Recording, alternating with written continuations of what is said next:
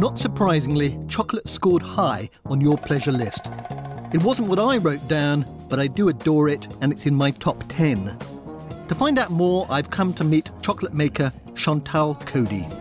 Why do you think people are so addicted to chocolate? Why do you think it hits the pleasure centres so satisfactorily?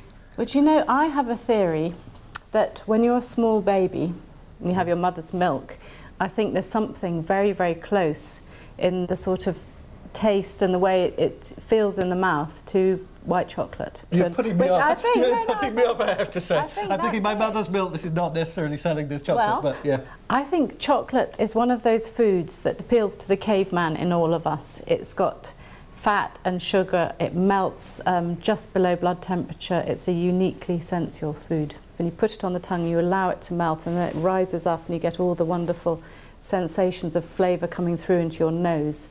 And then obviously it gets the brain synapses snapping, and it is a fantastically sort of primal thing that as human beings we all crave that sort of experience. Chantal's handmade chocolates taste wonderful, but for what I'm about to do, I need quantity, not quality. I'm going to eat as much chocolate as I can to illustrate one of the most important rules of pleasure. Pleasure is a short-term reward for doing what your body wants.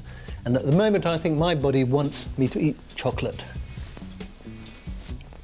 And I do like chocolate, I like it a lot.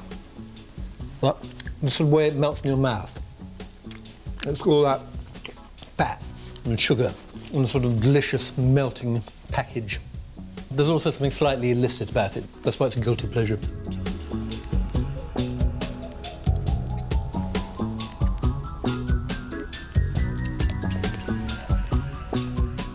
The orbitofrontal cortex, which is the bit of my brain behind my eye sockets up here, is the part that tells me how much I like something. For example, at the moment it's probably telling me I like chocolate.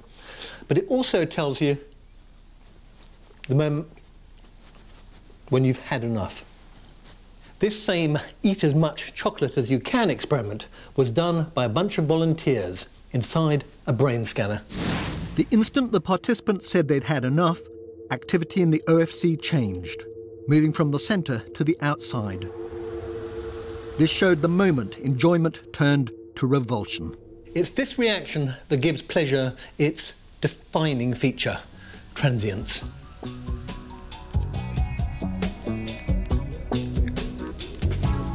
So what happens if you override your pleasure circuit and ignore the fact that pleasure is not designed to last forever? Well, pleasure turns to pain.